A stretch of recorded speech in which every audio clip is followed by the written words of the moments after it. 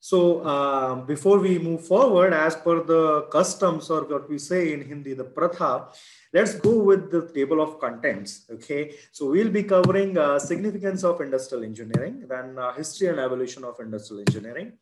Then we'll take a small overview of industrial engineering, then the tools and software what we use to do that, and Six Sigma methodology, which you must have heard a lot. We'll just give an overview of that with a real life case study, which we have experienced in there. Then this is recipe, the smart manufacturing transforming operation concept. Looks fancy, right? Okay, yeah. Actually, I have made it fancy only. So actually, this is something that, which is related to the state of art technology, which is transforming the operations concepts. So, and in the end, of course, why actually we are doing this engineering? So career path and job opportunities, which I think most of the students will find very relevant and useful. So let's get on with it. So every system, not manually put into action requires an industrial engineer, starting right from the beginning till the end. It's a very true statement. Okay, when we talk about like any process which is not God made, okay, which you have made, that process requires an industrial engineering from start till the end. That is particularly the relevance of this industrial engineering. So if we talk about like another perspective, like normally what engineers do, they make things like electricians, they make the transmission lines, they produce transformers, and but in the careers of producing that, the quality product and all that, industrial engineers come into picture. We make things better.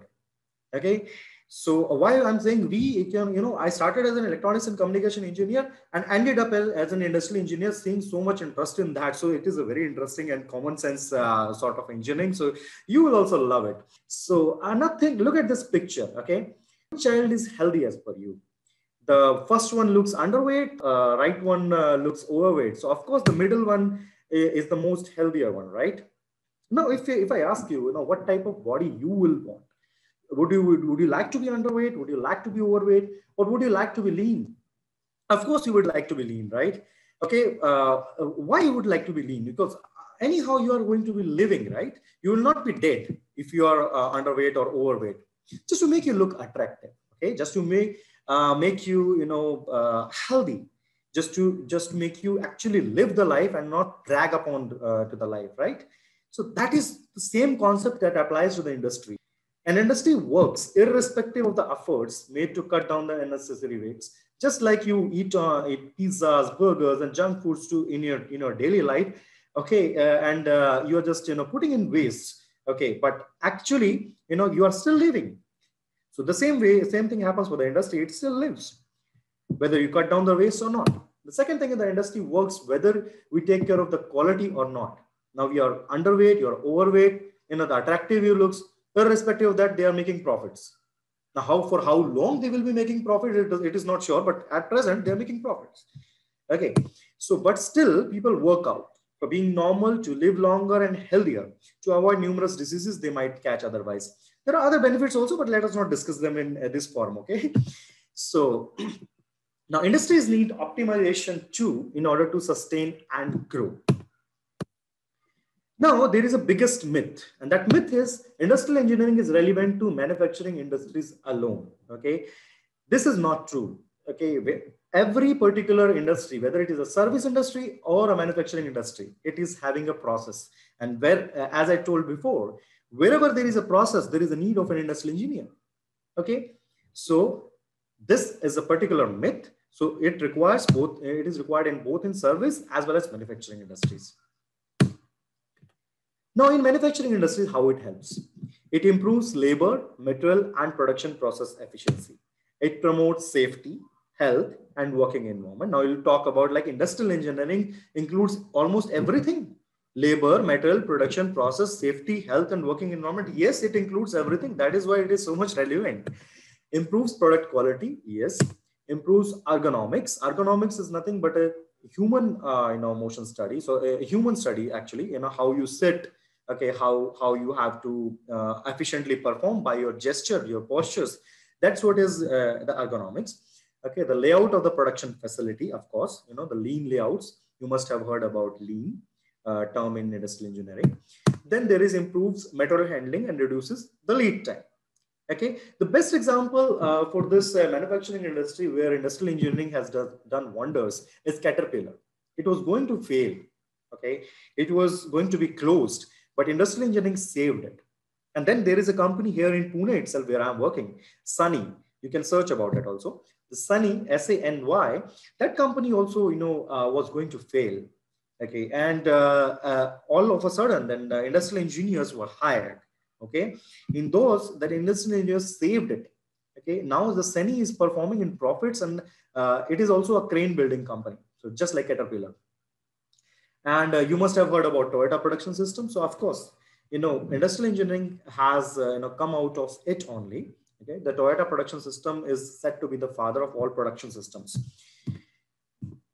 In service industries like IT, hospitality, healthcare services as well, it is very much important. So it ensures timely service delivery, optimizes the cost as the pricing is even more critical here. Why it is more critical, we'll discuss as soon as we discuss one example.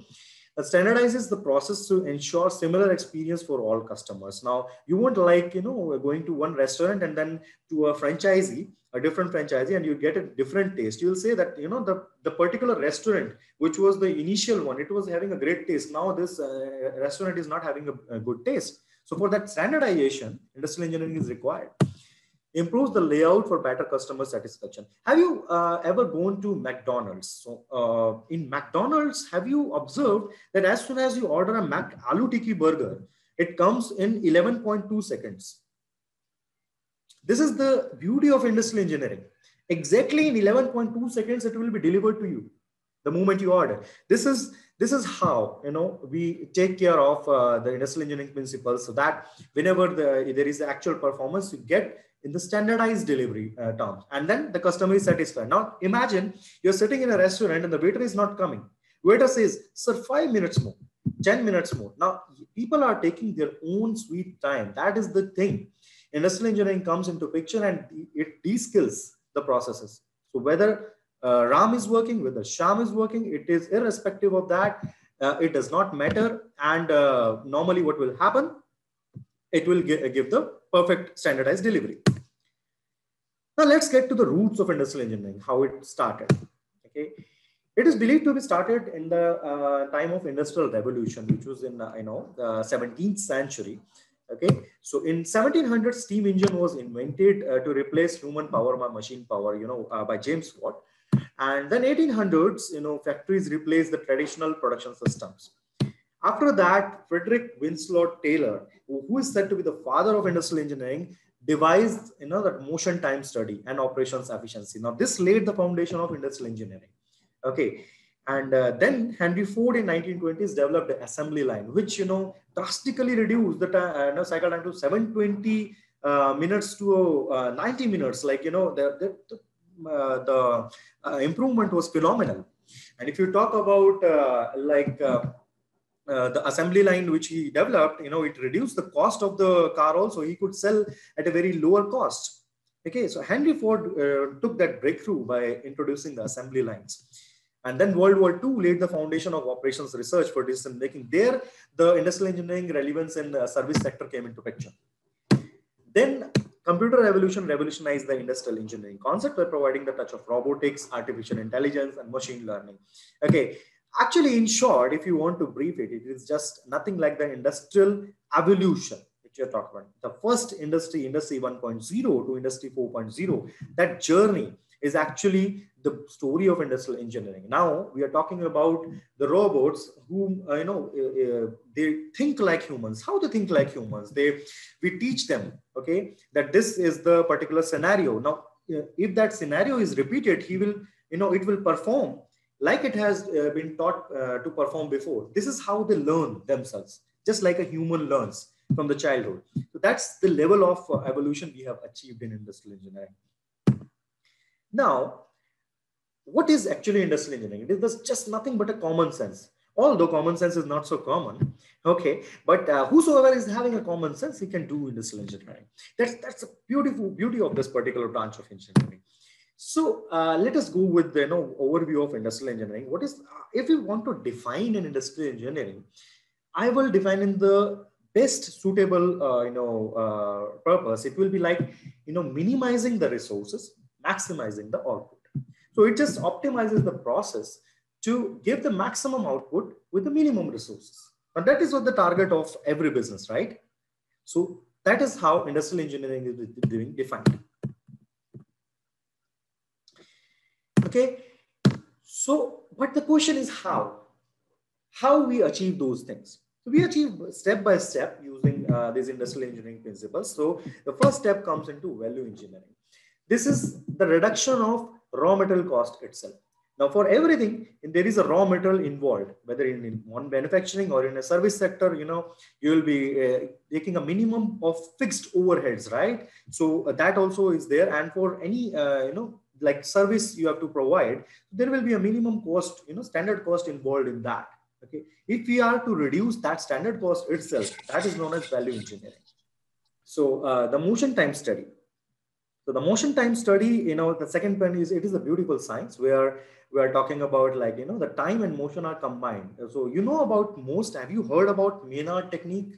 Okay. So these were the scientists, okay, 1942 to 1943, they studied for 11 years, 20,000 videos. And then they devised this motion time study, which says that even we want to grasp a particular pen or we want to release a particular object, that is having a standard time. That is the beauty of motion time study. And that is what is applied to industrial engineering. So are you seeing how it is, step by step developing the processes, improving the processes? Third one is operations research. Now we talk about the decision analysis. What is the habit? What is the habit of a particular human being? We jump to conclusions. We jump to conclusion. Somebody tells you a story. Okay, we always say, oh, this has happened. This happened with me also. Okay, and this has to be the result. Okay, this is the human tendency. For that, we need a standardized tool to, just not to get the biased result, not to get the biased decision. That is what is operations research is for. So we have a statistical model. We have regressions and, solver techniques where we come to know that, okay, this is the particular scenario. This is the mean. This is the standard scenario. This is the trend. So this has to be the decision, not what we are thinking in our mind. And maximum number of times what we think by the first impression, it is 90% of the time wrong. So that is where the importance of operations research come into picture. Then there is production planning and control. Obviously, it is a very beautiful tool for manufacturing engineering, but nowadays in service also, we have a demand planner. So like in airline industry, for example, Indigo and Air India, these all what they see is that, okay, what is the trend before? And on the basis of that, they forecast that how many number of passengers will be seated over there. That's how they decide their fleet size. That's how they decide the number of airplanes they will be operating with. Okay. And the flight schedule is scheduled that way only. That in what particular scenario the maximum passengers are coming into picture. That operations research combined with PPC, production planning and control. Then inventory control. Now inventory is something, have you, observed that a car which is not used for many years, it gets rusted. And then when you use it, it gives you a sound which does not gives you a very soothing image, and you get scared out of it, right? So that's how what happens with the inventory. Excess inventory is just like a rusted iron. Okay, if it's in use, it's very beautiful, but if you keep on accumulating, it becomes a waste. So inventory control is also a principle of this industrial engineering. Then there is a standardization. Again, as I explained before, there has to be a de-skilling of a person. A person will take a different time, B person will take a different time to do the same job. Okay, if we de-skill the process, both the person will be taking similar time without even their information or without even their experience. Sustenance and continuous improvement model. Of course, everything is done there is always a scope of improvement. That is the principle of engineering. That is the basis of every particular engineering. So there is always a scope of improvement. So for that, sustenance and continuous improvement models are being introduced, and that is what is introduced by industrial engineering again. Lean tools. Now, lean is nothing but, the Toyota production system we are talking about, the Schneider production system we are talking about, all the these production systems, which is having the 5S, that now these terms may be a bit typical. Don't get into that. Don't get scared by those things. If you have any questions later on, I'll take up those questions also. Okay, though that is about lean manufacturing, which is saying again the optimization of processes to give the maximum output. Ergonomics, which I told before also, it is human engineering. So here, how you sit, how you stand to improve your working efficiency. You must not even have heard about it. That okay, the way you stand, the way you sit, it improves your efficiency. Okay, that's why it is said that sit straight when you are studying, and it improves your learning efficiency. It improves your working efficiency. Okay. Now, industrial engineering techniques. So we have a certain techniques for that. The product design efficiency improvement for value engineering. Okay, process efficiency improvement. We have for that motion time study. Okay, and the lean tools. The product or process optimization. Again, the lean tools and continuous improvement models. Application of statistics. This is again from the part of operations research, which we discussed a few minutes before. Okay, the Six Sigma. Engineering economic analysis. Now, this is something which is related to cost benefit analysis. Whenever we design a product, there has to be a life cycle cost. What is the use of designing a product which will not give profit to the organization? Okay, there is a concept, go giver concept. Okay, there is a go getter concept, there is a go giver concept. But is there a concept where we are giving and we are not getting it at all? There is not a concept at all. Any business cannot sustain without profits. So ultimately, if something is not making profits, we deny it. We don't entertain it at all. That is also a beauty of industrial engineering again. Human effort engineering, motion analysis, which we discussed before. Then there is measurement, the work cost productivity. That okay, work content. How much is the work content? What is the productivity we are getting? How many resources are needed to give a particular output, and how we can improve it? Okay, what is the cost involved? And the cost involved, if we take it to the depth, we are, switching on the tube light. Okay, there are 3 persons working in a room. We are switching on the tube light. What we consider is, we are considering that okay, that those 3 persons are the cost. Are we considering that the tube light over there has been divided into the work content as well? Okay, the fan which is working over there, the AC which is working, everything, every single fixed overhead is also a part of the cost. That we have to minimize, okay, by utilizing the best of it. Productivity management, again, the similar thing. Then what are the tools and softwares used in industrial engineering? So the tools and the software used, always say that, let us aid you. Okay, we leave it on the tools itself. Okay, we don't think much. We just use the tools and we get the results. So the tools used are 7 QC tools. You must be aware about it also. The cause and effect analysis, which is used for root cause analysis. Check sheet, which is used for data collection. Control chart, which is used for process behavior analysis. Now, why these tools are being used? Because without the data collection, without analyzing that, we cannot arrive to any decision and we cannot do any improvements, right? So for those things, these are the tools. Then there is histogram, which is the frequency distribution, in other words. Okay. Then Pareto chart, 80-20 analysis, which says that 80% of the problems lies in the 20% of the cases. Okay. Then there is scatter diagram, which gives us the variable relationship, that how exactly a particular variable is dependent upon the input variable. Then there is stratification or sampling. Okay, we always have a particular sample out of it, considering that okay, this particular random sample represents the complete population. Okay. Then there is value stream mapping.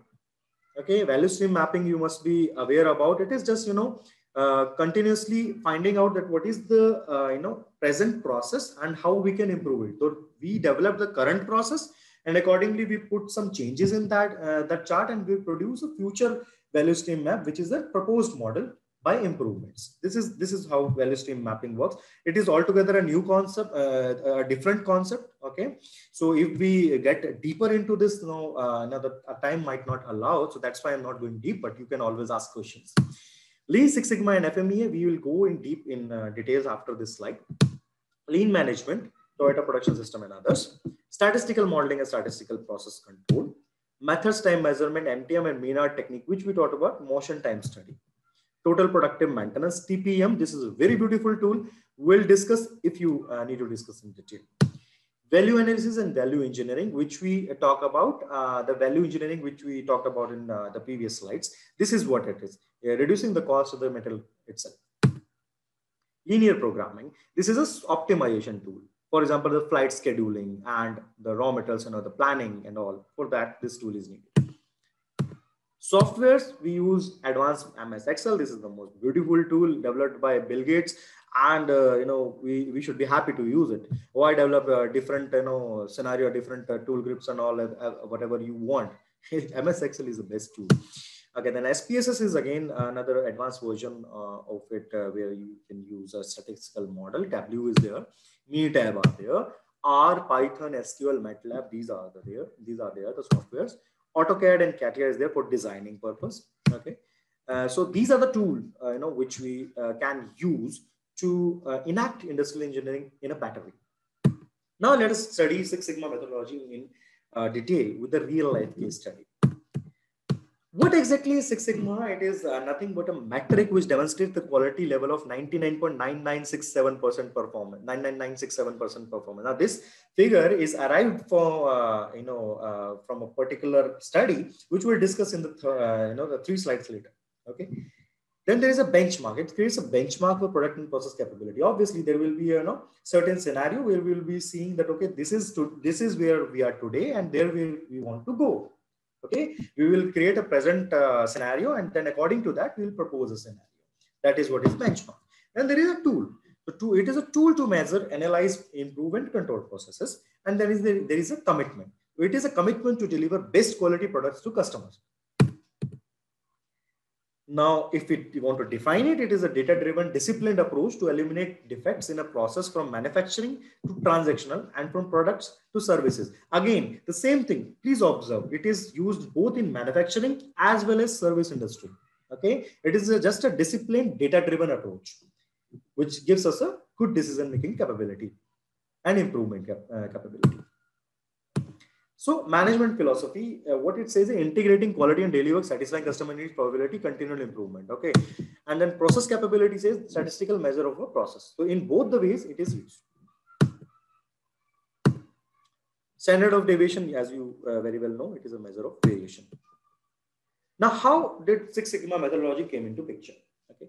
There is a very beautiful story, by a Motorola engineer. Okay? It happened in 1987. He was given a target of 0 defect. Okay. Then he analyzed that the defect was very huge, and on the basis of that, when he just decided that he has to do something, and on the basis of that, the target was, he decided to bring down from 30,000 ppm to 3 ppm. If not 0, he just took the target to bring it down to 3 ppm. And his name was Bob Galvin. Okay. So 10-fold improvement was expected every year. For this, there had to be a standard tool that has to be developed. Okay. There was no Six Sigma methodology. There was nothing before. Okay. So then Texas Instruments and ABB worked with Motorola since 1984 to develop this concept.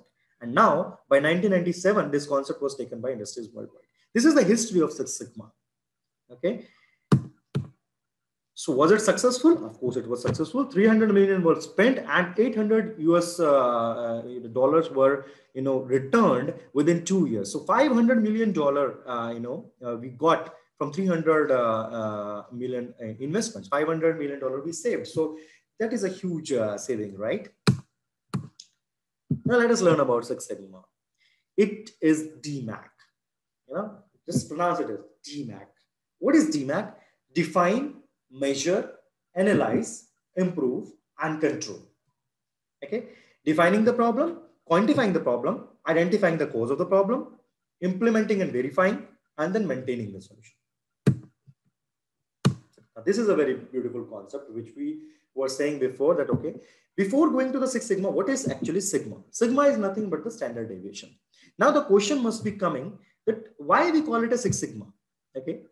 There is a table which is known as Z table or Z table in your terms. Okay, that table confirms that, okay, what is the standard deviation giving the, what is the area covered under that particular standard deviation. Normally, whenever we talk about random distribution table, we have a normal distribution curve which looks like this distribution curve.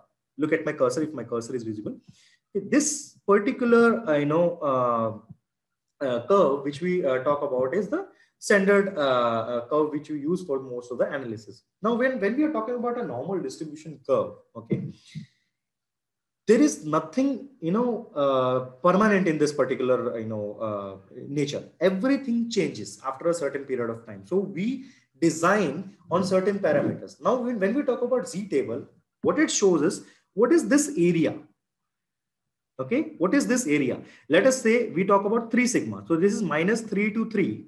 Okay. Now, what is the area covered between, that? So that is given by the 3 sigma curve. So that will be given by the Z table. Okay. You can just refer to the Z table and it will give you that value. Now, if that is the value of the Z, the 6 sigma comes out to be 2 parts per billion as the defects. Okay. So 2 parts per billion as the defect it gives. But normally, when we talk about 6 sigma, we say that only 3.4 defects per million opportunities are acceptable, right?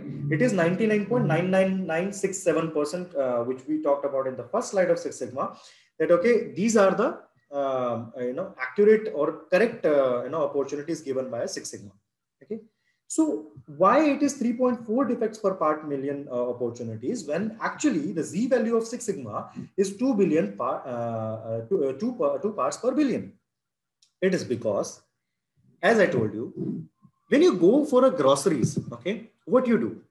We go for groceries. Now there is a COVID situation, okay? You will go for groceries, you will take a bit higher, a bit more than you require. In case the lockdown extends, you have something to save. That is the principle, right?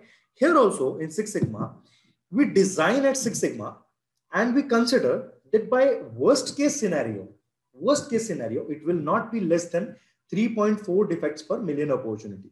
So we design a process at 6 sigma means 2 parts per billion defects. It should not be more than that, but within 6 months or 1 month, 1 year, when it is a learning curve for that particular process, it might come down. Okay, the defects might increase, but they should not increase more than 3.4 defects per million opportunities. That is the particular concept of 6 sigma. And that is how that 3.4 defects per million opportunities has been arrived. This is what is the explanation of that only. Okay. So by default, it should be 99.9999998%, but it is not. It is like, for the 1.5 sigma shift. So actually the value we are getting is of 4.5 sigma. That is 99.99967%. Now the 6 sigma methodology, you have heard about statistics. Don't get scared by it. Most of us, does not know or understand in the first go. It's completely understandable. Let us think about a same thing. Dabba walas understand 6 sigma. Why can't you? Okay, Dabbawalas, are the Mumbai biggest, service providers. They provide tiffins, the homemade food to people over there, and they have a 6 sigma accuracy of providing. They have no failure, complete best quality, similar quality, providing foods to everyone without a fail. Okay, this is what is the standardization of process. If they can follow the 6 sigma, okay, without even knowing much about it, why can't you? You can. Okay, this is the best example which I could give. So I took the example of Dabbawalas. Now, what is the significance of 6 sigma? Just imagine, okay, a doctor says, I am, very much, I am 99% or 98.93% efficient, which is 3.8 sigma. Okay, 5,000 incorrect surgical operations per week. Would you go to that doctor? What if one of those 5,000 it is you? Okay, you'll die. So it will not be acceptable, right? It looks very funny. But when you talk about 98.93, wow, what a percentage. You have scored 98.93. No. In industries, nothing less than 100% is acceptable. If doctor fails even one time, it is a failure. Okay. That is why the relevance of 6 sigma comes into picture. So when we talk about 3.8 sigma, 5,000 incorrect surgical operations per week. But when it comes to 6 sigma, it is just 1.7 incorrect surgical operations per week, which actually gets reduced to 0 by other tools combined with 6 sigma. Okay, so that is the relevance of 6 sigma. Quality is the cause, not the effect. So as you all know, cost of poor quality is the biggest hidden cost for any organization. Whenever we say poor quality, it goes to the customer. Customer denies it. He calls us for the warranty claims. Ultimately, we end up spending more than what we had spent in the manufacturing cost. So why not, spend a little bit more in the investments made over there to develop the process, to make it a better process, so that we save a lot of cost in future for the field failure rate. Okay, that is the principle of significant for Six Sigma. Okay, there are certain examples like opportunity of sales, market share, customers, consumers, reputation, everything falls. Okay, even if you will not go to a particular brand if that brand causes you a kidney disorder, right? You will not go for that protein shake brand, for example. So that's what is the impact. Okay. Now lean. So again, it is a PDCA method. PDCA method is nothing but plan, do, check, act. Simple. Plan, do, check, act. So accordingly, 8 waste or 5S, these principles are employed using lean. Six Sigma, it is a DMAC approach. So tools like control charts, which we discussed in 7QC tools, and FMEA, failure mode effect analysis, we will discuss a bit in detail in next slide and next few slides. Okay, then Lean Six Sigma is a combination of both two, which says that we are using the best problem solving methods for customer satisfaction and to achieve the goals of the organization. Okay. Now, what Lean Six Sigma ensures? It ensures increased productivity, improved quality, reduced operations cost, higher customer satisfaction, improved communication among team members. This is very important. बगल वाला बात ही नहीं करता. That is very simple. हमारा major questions here. And the best problem we are having in the organization is the certain people sitting next to us doesn't talk. He mails. Okay, he mails. Instead of mailing, why don't you just stand up and say, hey man, I am having a problem. Can you help me? It's simple, right? It improves the communication among team members by just developing a cross-functional team. Okay, improved accuracy, control, and compliance.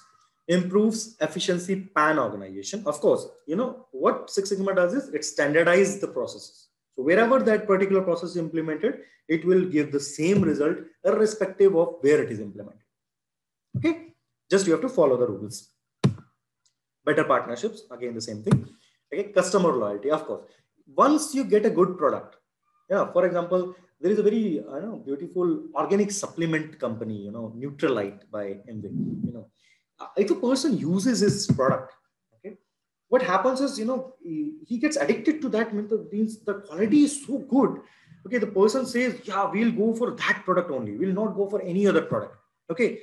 Now, let us say if one single tablet given by Neutralite causes you cancer, would you even take a risk? You will tell 10 other customers, don't go with it.